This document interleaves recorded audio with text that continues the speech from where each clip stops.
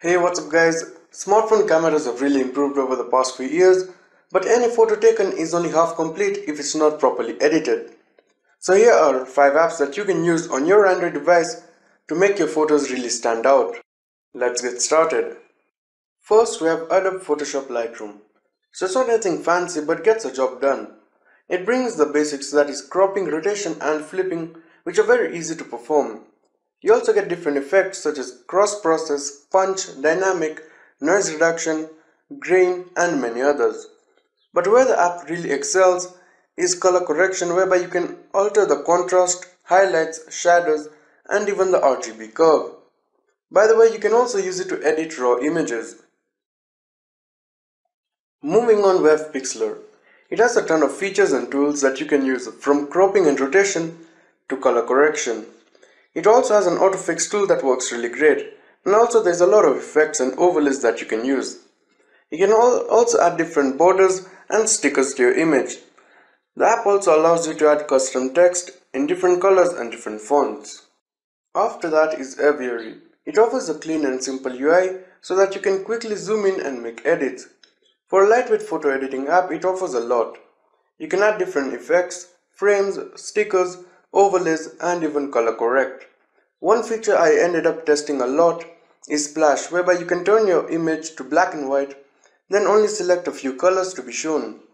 By the way, it also comes with a meme generator. Next, we have Snapsit. It has support for RAW photos, which pleases a lot of photographers. On this app, you can fine-tune your image by adjusting brightness, contrast, saturation, and if you're lucky, the auto adjust feature will work like a charm, removing all the hassle. There are also other features such as shifting the perspective or even adding blur to specific parts of the image. There are even a few filters you can use such as tonal contrast, vintage, retro lux, and even a few frames. It's a powerful app that is entirely free, with no in-app purchases or even ads. At the top spot, we have Pixlr, which is an all-round solution to photo editing. The app has an excellent design to house all the features it comes with, and there are a lot. It starts with the basics such as cropping, rotation and color correction, but as you explore, you'll see it has much more, such as shifting perspective, cloning, adding motion, different effects, adding masks, custom text, stickers, clip art, overlays and even frames. The possibility of this app are so many that I can't just cover in one video.